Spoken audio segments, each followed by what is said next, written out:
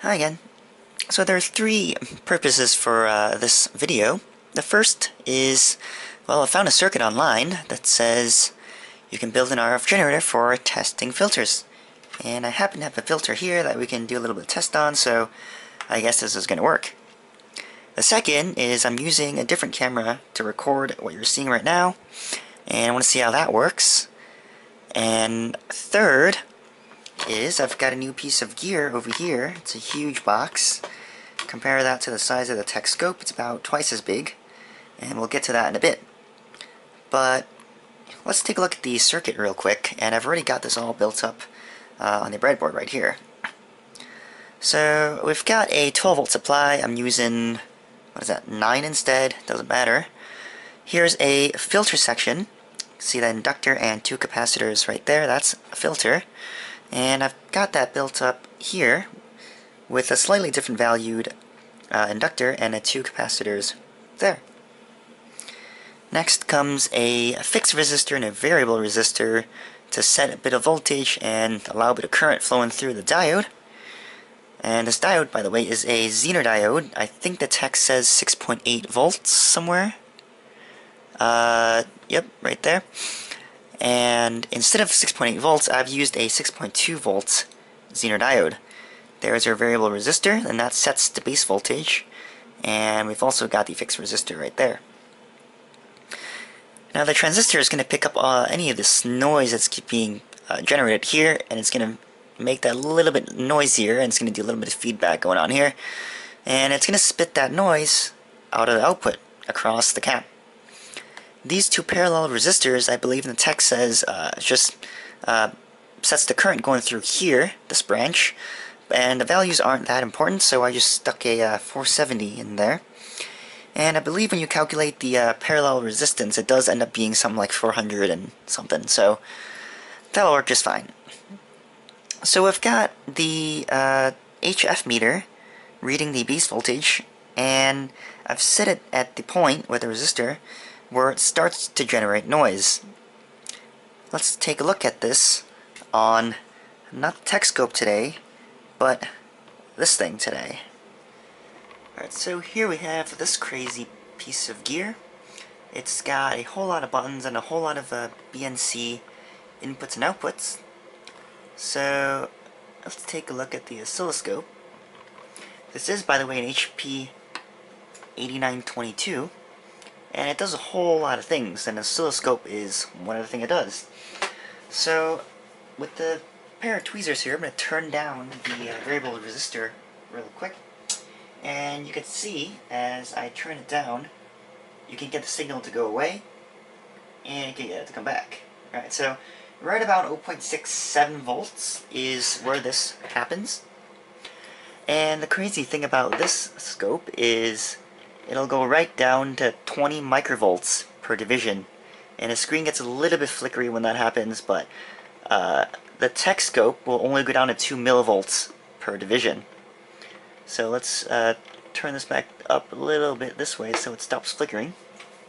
Alright, and now let's go ahead and go into, oh, by the way, you can actually listen to it too. There's a volume knob there. And you can listen to the noise coming out of the circuit. That's pretty neat. Alright, so now let's hop over to the spectrum analyzer. So we've got a center frequency of 10 megs right now. We'll set the reference level a little bit lower. I believe the vertical grid here is 10 dBm per division.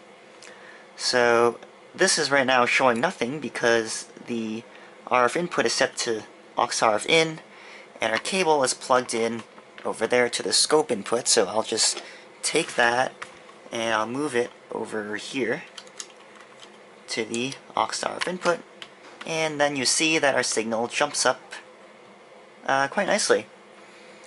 So this display here isn't exactly meant to be used like this. This piece of gear runs 10 megahertz to a gigahertz, and this is a little bit below 10 megahertz, but it'll still work.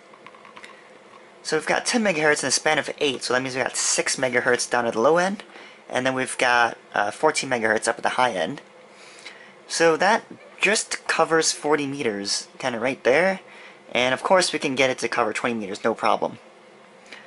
So here is the output of the noise generator, and let me again turn the potentiometer down a little bit, and you'll see that signal level dropping, and I can turn it back up, and we're back where we were. So you can see that this level is going to be essentially how noisy the output is, and what I'm interested in is how this frequency response is over, a range of 100 megahertz or something like that. So 40 meters, if we just look locally, right, it looks pretty flat, as in if you want to test a filter, you don't want this noise level to be going up and down, right, you want it to be fairly flat. So this does pretty well, the circuit does pretty well down at 40 meters. You can see it slightly kind of pointing downwards a little bit towards, 20 meters right there. But, if we're testing a filter, we're looking at it locally at small segments, so I think this will be alright. There is maybe about a whole entire division of difference though, right? You see this, the top of this bit here is right on the cursor line, and the one division above is right there. So you can see the entire box. Whereas if you move over here, that entire box is kind of covered up. So this is a difference of actually about 10 dBm, so that's actually significant. So now let me pop in the 40 meter low pass filter.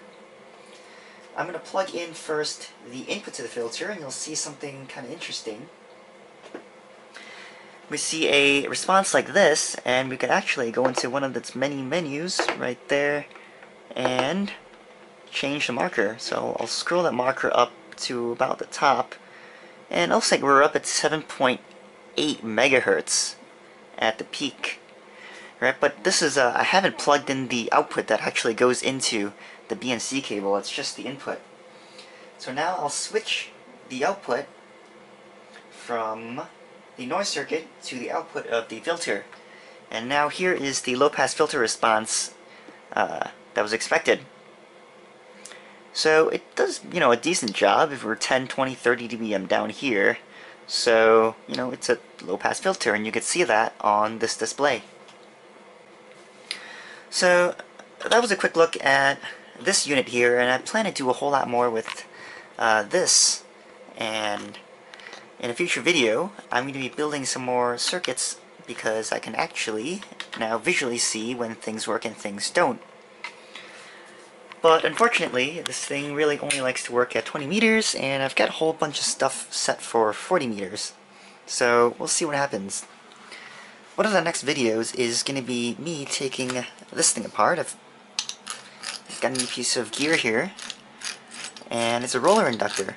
So I didn't actually find a video of how these worked online, so I thought I'd be the first one to make something like that. Maybe take off the front gear assembly and kind of show you how it works, and maybe figure out a way to replicate the mechanism.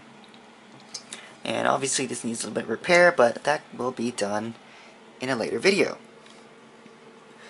So that's all with the noise circuit here, and it seems to work just fine, so I'll just go ahead and build this up, and the next time you'll see it is probably in a separate video when this is all built up. Thanks for watching, try to subscribe, and I'll see you in the next video.